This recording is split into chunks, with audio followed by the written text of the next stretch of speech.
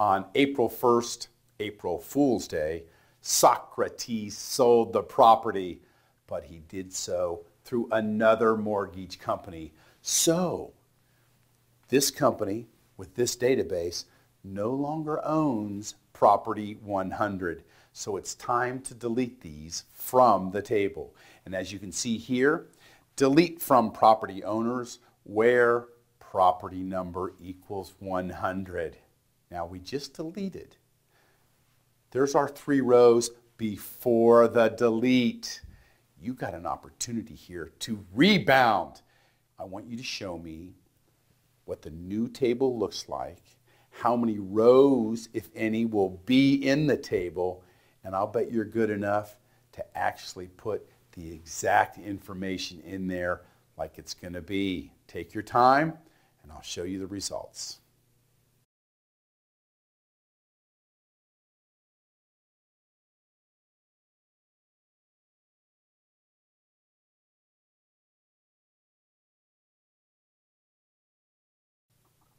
In the top, I'm showing you the table with the 3 rows before the delete occurred.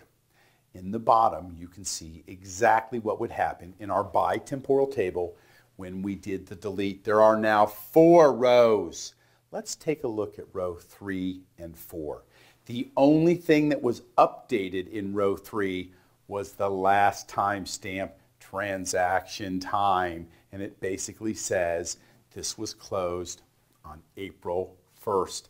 Then a new row was inserted that said, yes, it's customer 2, property 100, owned this from February 14th until April 1st, and the transaction time is going to say, yes, this happened on April 1st and 9999-1231. You know, what's really surprising here is that you say, you know, there are no open rows. Row 1, it's closed because it has an ending transaction time. Row 2 is closed because it has a begin valid time and an actual end valid time. Row 3 is closed because it has an ending transaction time. And row 4 is closed because it has a beginning and an ending valid time.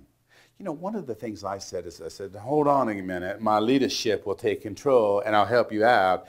You see, I think you should be closing those last transaction times for Tera-Tom and for Socrates because, see, like, those are closed. And they said, no, no, no, no. You see, those are closed if someone queries it. But what if there was a mistake made?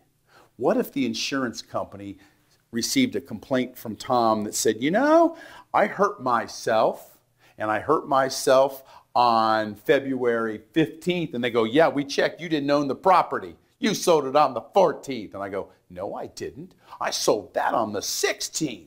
And there was a mistake that they checked on. They could go back and they could actually say, oh, we did make a mistake. We want to alter this.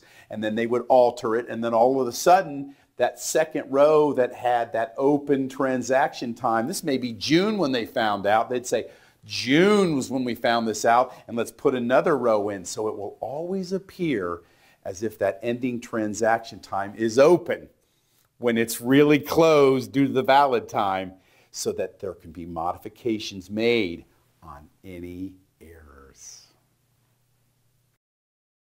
This lesson brought to you by Coffing Data Warehousing. If you have questions, we have answers. Check out coffingdw.com for some great offers on our training books. Unleash the genius within.